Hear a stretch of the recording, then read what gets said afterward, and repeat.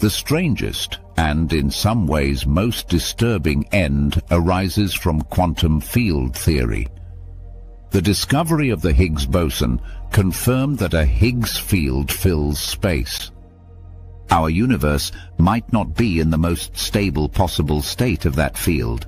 It could be perched in a false vacuum, like a ball resting in a shallow dip on a hillside.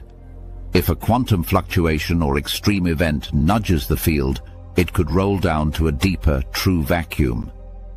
That roll would create a bubble of true vacuum that expands at nearly the speed of light. Inside this bubble, the laws of physics change. Particles as we know them may not exist.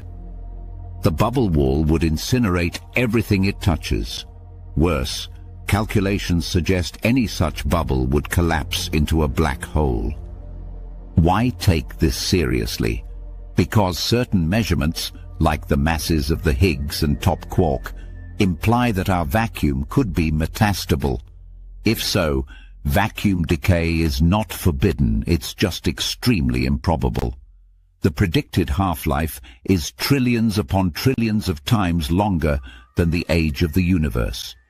But since quantum tunneling is random, in principle, it could happen at any time, with no warning. The very fact that physics allows such an event illustrates how counterintuitive quantum fields can be.